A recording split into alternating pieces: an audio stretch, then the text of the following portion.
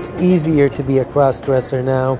I don't know whether we are accepted so much more, but we're not so strange to a lot of people. 20 years ago, you couldn't do half of what we're doing today. So it's an entirely different world. There's all kinds of services and all that are available for you.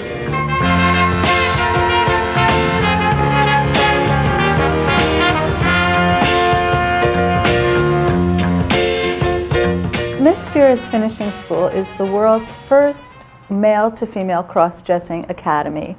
It's a school where we have a faculty of about 10 different teachers who teach different subjects to adult men who love to dress in women's clothes. This is really about saying, you know, this is who I am and I want to find out more about it.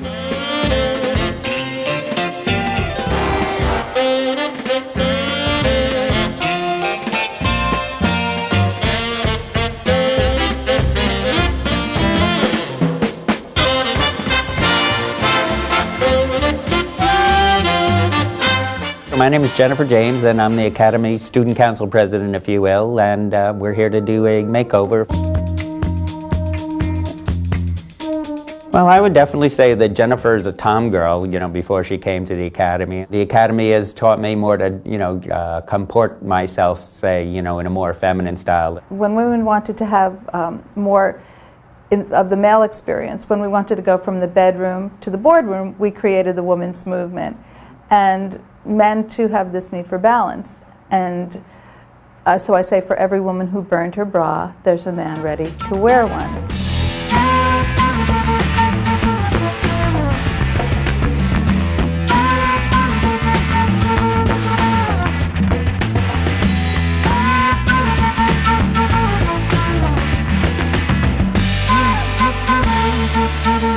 My experiences as a sex worker really gave me the confidence to make the Academy a success, because I had learned a lot, and mainly what I call my theory of sexual evolution, that no matter who we are, we all have our right to explore ourselves and evolve sexually, as long as we're not hurting other people. The students who come here, they all want to be Veronica Vera, and they all want to spend time with her, and she really is the brains and the beauty behind Miss Vera's Finishing School. We're the only school that really has a full faculty, and the faculty are experts in their fields. So we're really the only school of its kind in the world.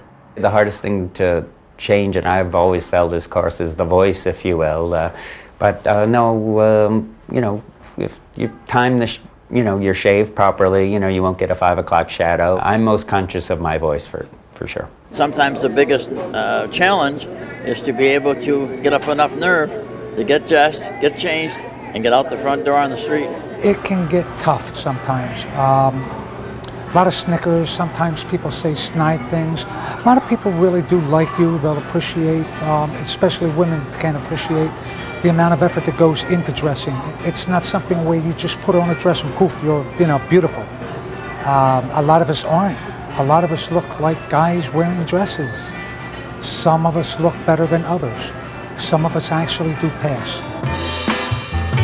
Those are new. I bet you're going to be cold.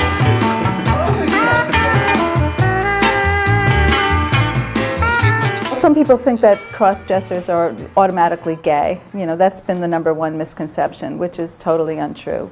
Most of the people that come here identify as heterosexual, but part of what they learn when they come here is that the line between who's gay, who's bisexual, who's heterosexual is a very blurry line, especially when it comes to fantasy. My experience has been that you know, most people that cross-dress are heterosexual. I would definitely say James is heterosexual. You know, if anything, James is lesbian, or Jennifer James is lesbian.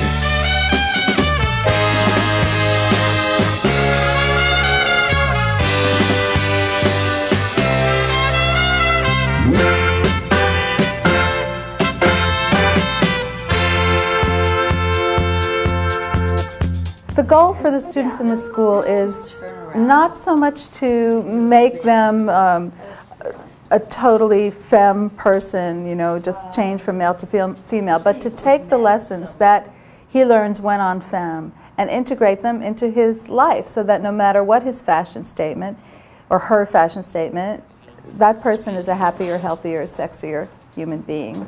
I would describe the process more as psychological than physical. The physical is done for me virtually. It's the psychological aspects that are just a little bit different or not as controllable as one would think they would be.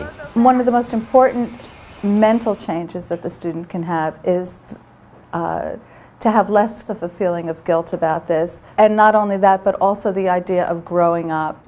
Because for many of the people who come here, they've been doing this since they were children, and they've been doing it a lot of time in secret. What I learned from her is the spirit of femme. Like she says, cherchez la femme, and being a woman or having a femme spirit is so important, not just dressing or acting the right way, but feeling the right way. About 60% of the men who come to the Academy are married, and sometimes the students who are married bring their wives. Wives are always invited. I am married, no children, been married for 14 years now.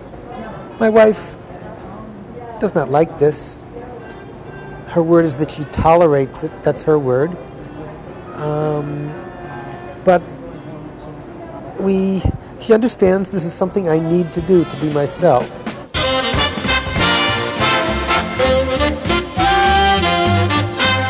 The more the genders blend, the more freedom we all have. Because even if people don't cross-dress, they can applaud the fact that people are going for this kind of liberation of themselves. I'm for liberating it, letting it all hang out, dressing it up, and having fun.